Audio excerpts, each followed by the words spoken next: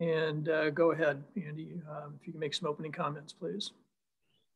Our team played well yesterday, had a big win, move on here and play an excellent Kansas team tomorrow. We just had practice, just finished practice, and our players are now trying to get off their feet and get some rest in preparation for a big game tomorrow. All right. Again, if you have a question, please raise your hand and I'll call on you. We'll start with Adam Grossbart. Andy, Kansas is 9th in Ken Palm's adjusted defense rankings. What stands out when you look at their defense on film?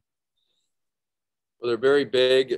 They have all their guards are 6'5", 6'6", and they have shot blocking with McCormick. He's 6'10" and very athletic, and then Wilson is 6'8", so that they have great size across their roster, and they keep everything on the side of the floor, and they play very hard. So they're a very good defensive team. Getting to play, one of those blue blood programs like Kansas at Hinkle Fieldhouse, is that kind of one of those unique March experiences that, you hope for as a team? I think that's what March Madness is all about. You play teams from different leagues that you may or may not play in an out-of-conference season. We were scheduled to play Kansas this year at Kansas before the COVID canceled our preseason or our regular season out-of-conference games early in November. So now we get to play them here in the NCAA tournament at Hinkle Fieldhouse. It should be a great basketball game, and we'll go give it our best shot. Okay, Ryan Young.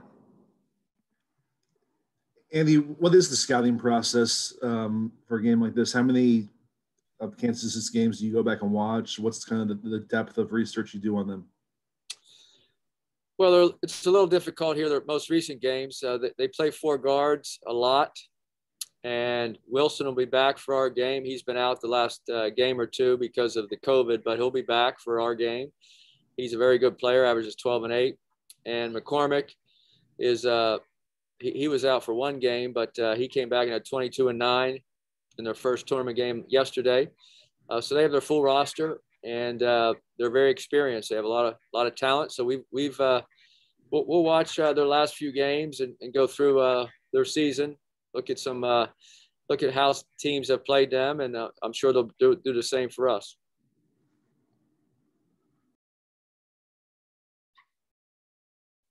Ryan Karchi. Andy, I know you guys have played some solid big men over the course of the season, but what does McCormick bring, and what do you need to see from Evan to be able to contain a guy like that? McCormick outweighs Evan. He's very physical. He's not quite as long and athletic as Evan is, because Evan is 7 feet, 210 pounds with that wingspan, but McCormick is a different type of big than Evan. He's more of a low block, physical duck-in guy, and everything is done in the lane and around the basket with angles and sealing in the post. So Evan and Isaiah and Chavez and whoever else we put in there is going to have to use their quickness or athleticism and their toughness. McCormick is as good a big as we faced all season. He averaged about 13 or 14 points. As I said, he just had 22 and 9 the last game, and he's a very dangerous low block scorer.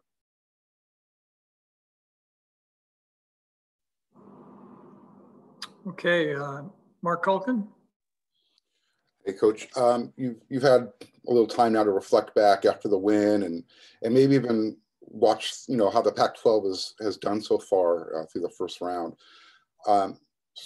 Right now, it looks like you guys are even favored in the game against Kansas by a couple of lines. Is that a sign of respect for your team in the conference that maybe it was overlooked heading into the tournament? Well, I can't comment on lines or whatever anybody else thinks. I can just comment on what I think. I think the Pac-12 the last 2 years has been as good a conference as any conference in the country. I think we would have had 6 teams in the tournament last year. This year, we had 5, and we're doing very well.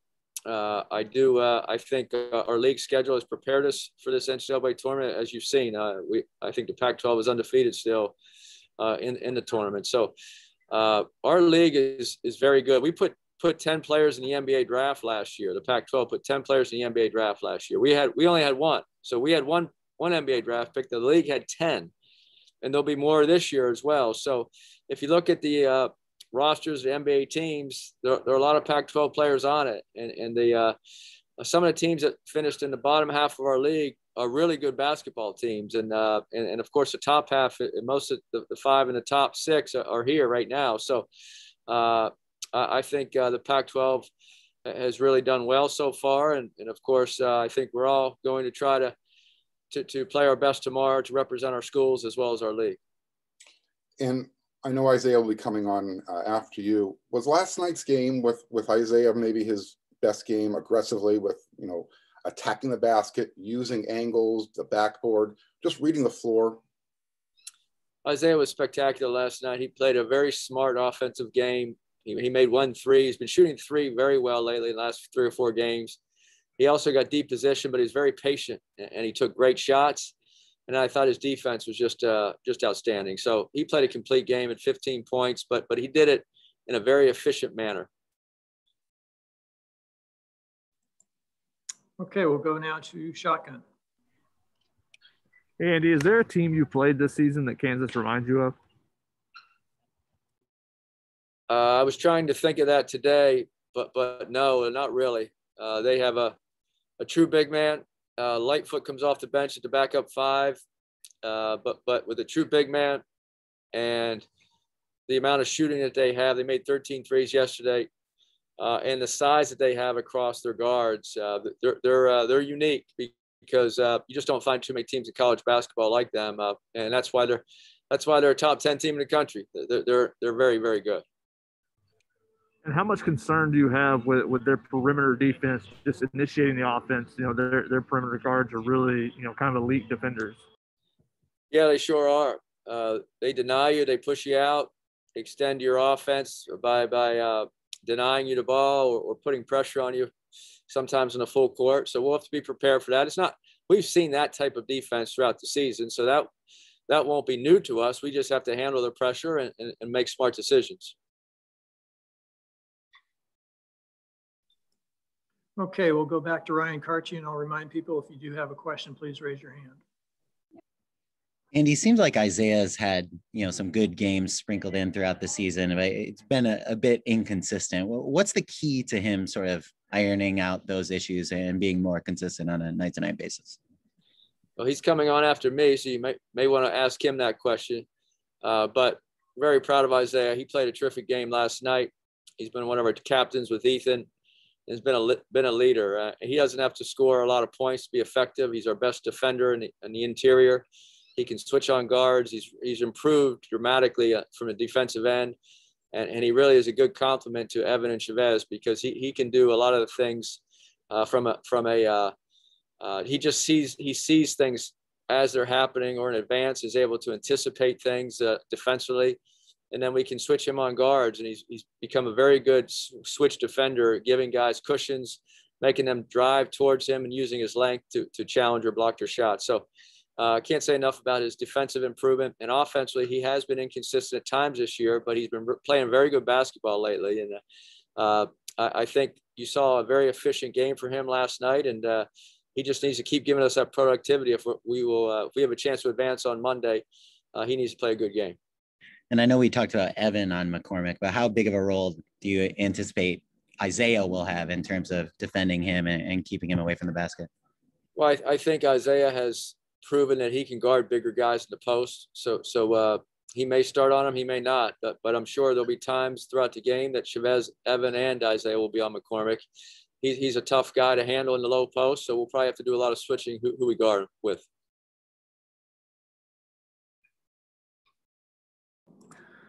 Okay, last call for questions for Coach Enfield. Andy, I don't see any more questions, so we'll excuse you. We appreciate you taking the time with us. Best of luck to you tomorrow night. We'll talk to you then. Thank you. We'll now bring in Isaiah Mobley. Isaiah.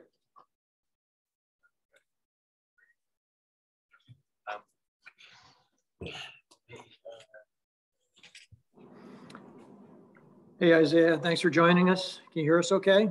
Yeah. Okay. Again, to the media, please raise your hand if you have a question. I'll call on you. Keep yourselves on mute otherwise, and we'll start with Ryan Karchi. Isaiah, obviously McCormick plays a huge part in what they do offensively. What makes it so difficult to guard him? He's a big dude. He's extremely active. I've known him for a while. Played him against him a couple times, coming up on the AAU circuit. So yeah, he's a good dude. He has a high IQ. He's has a high motor. He's real active, and he's just overall a big fella. I know Coach Enfield was just talking about your defense. How much have you prided yourself just on that defense this season, and what's been key to you maybe improving on that side of the ball? Just knowing where to be, being at my spot early, so I can be prepared for whatever action the defense is running. Defense to me is something I feel like that I always can take care of. Like the ball's not always going to fall. Shooting jumpers and finishing around the rim, you're going to have rough games, but you always can play defense and rebound. So those are two things I really pride myself on. Okay, next question to Adam Grossbart. Isaiah, you've made 5 of your last 6 attempts from 3-point range. What's been the process of, adding that element to your offensive game, and what is it that has led to, so much success just these past few games? Just really holding my follow through. I watched some of the film throughout the regular season before coming in and playing in the Pac-12 conference games. And just tweaking a couple little things. The misses that I had weren't necessarily all bad misses, but I just really wasn't holding my follow through. And so now I've just been making it a point to do so. And I've had a lot of success with it, both in practice and in the games. So I plan to just keep on doing that and keep on shooting it as I go out there. And in those AAU matchups with McCormick, like what really stands out when you think back on how those battles went between you and your brother and him?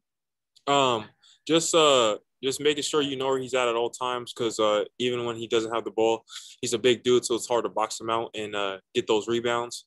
So it's going to be a dogfight down there, especially with all what's on the line now.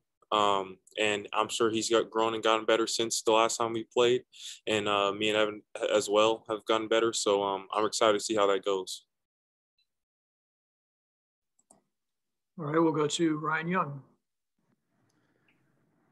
What can a game like yesterday do for you personally, just confidence-wise and kind of trusting your offensive game? It did a lot. It helped me out. I always try to carry myself with a lot of pride and confidence. I feel like throughout this whole postseason, I've been playing pretty well. But last game felt really good, especially just to get my first tournament win. My confidence went up a lot starting the game off with a dunk. So that was pretty cool. And I kind of played with an extra chip on my shoulder not being able to play here last year with my guys, the seniors and all that stuff. So I'm excited, and I'm hopefully I carry that confidence and that shooting and stuff performance into the next game against Kansas. In general this season, what's been the way you kind of challenged yourself in your offensive development and the kind of thing you've been focused on really emphasizing and improving this year? Just figuring out ways to score within our offense. Evan and Taj play a big part in that throughout the season. So I've just been trying to figure out my role, and I feel like it's a little late, but really have that role and what I can do and where I can help us consistently. So I plan to just hopefully carry that out for as long as we keep on dancing, which is hopefully for a couple more games. Thank you. Shotgun Spratling. Isaiah, what's this experience been like for the last week and a half? Just being basically quarantined in hotels in Las Vegas and now in Indianapolis. For us being in LA out here, I feel like the transition wasn't as hard. It's definitely a little different because in LA, we still grocery shop and stuff like that, and you kind of get a little sunlight when you go on your way to practice. But we've been really in the house throughout the season, so I feel like that's one of the things to our advantage. It's kind of boring, to be honest, because you just kind of sit around, you eat lunch, you go to practice, and then you kind of sit around some more. It's cool because it's an exciting time to watch games. We've been in each other's rooms watching some of the games that's been playing, like Texas and ACU last night and stuff like that. So that's cool, and seeing some people play. But it's honestly it's not much. I definitely wouldn't necessarily recommend it if you didn't have to do it. And then you talked about, figuring out your role with the off season and the fact that you guys weren't able to practice as much leading into the season. Has it taken longer for guys to figure out exactly what their roles are on this team with so many new pieces? Yeah, definitely. We had like a good amount of transfers and grad transfers this year. So, and then also people not knowing if they're gonna play up until the NCAA changed the rule to red shirts, normal red shirts are allowed to play. So it's definitely different. But like it's a business and it, like the show goes on. So we just had to figure out throughout the season. And our team is super talented as well. So anyone can score 20 points on our team. So it's a different dynamic, something I'm not necessarily have been used to. So but I'm glad our talent has got us here and our hard work and just continue to ride it out. Adam Grossbart. Isaiah, have you talked to any of the seniors from last year's team? Have they reached out just to, let you know that they've been watching or anything like that? Oh, definitely. All the guys, Nick, Jonah, Daniel, Q, they all stay tuned in. They text us. Nick and Daniel text me before last game, just saying like ball out. You know what I'm saying, have fun out there. And so, but no, yeah. And I also just keep them in mind and keep our like last year not getting this opportunity in mind while I'm out here. So I just try to take advantage of every moment that we have out here. Is it cool at all just to get this experience tomorrow where you're playing in, a historic stadium like Hinkle Fieldhouse against one of the blue bloods in the country? Yeah, this is definitely what you live for. Like if this game doesn't give you any motivation, then I don't think college basketball is a sport for you. This is a big time game. Round 32 going into the Sweet 16, playing against a blue blood school that we were supposed to play initially anyways. So there's even that going into it. And I got a couple buddies on the other team. So it's all around just a prideful, fun experience that I'm looking forward to. Let's go to Mark Culkin. Hey, Isaiah, I was telling Coach after the game, that last night I thought you played maybe your most aggressive game offensively. Like you had mentioned, you attacked the rim opening. You were using angles, using the backboard. You found your role and kind of grew into it. Your other team captain, Ethan Anderson, his production on the court has kind of fallen off a little bit. What are you doing as the other team captain to kind of keep him involved and know that he's still contributing to the team and helping? Just staying positive with them. Everyone believes in Ethan. He's a great player. And he's had his ups and downs with injury this season. And then also like his role has changed throughout the season as well. So it's not been as easy. And then this COVID year in general hasn't been easy on anybody. So just staying positive, knowing that keeping them engaged because we need them. Especially like when his offense is going like just like how mine was lacking at certain points of the year, just pick it up on defense in other areas, pressure the ball, kind of stay poised, handle the ball, like because like we wouldn't be where we are today without him. Both when he's playing and not playing, because it teaches the guys a lot that they don't necessarily know or they weren't taught as much at their previous schools for those transfers that we have. So just making sure that he knows he's important and keeping that positivity in his head. And with this team, because you guys are so close from going from good to great, is it really just a matter of confidence with this team? I think definitely. When we all are confident, I don't think really anyone in the country could beat us. I feel like most of our losses that we have endured this year were more so because of we lost the game rather than the other team beating us.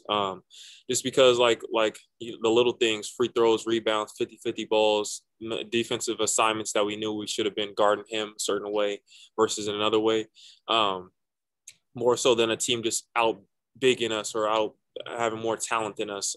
So that, I think if we clean up those little mistakes, then I think we can make a real run in the dance out here.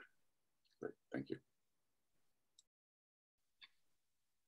Okay, last call for questions for Isaiah. I don't see any hands raised. I'll give you a second if anyone does.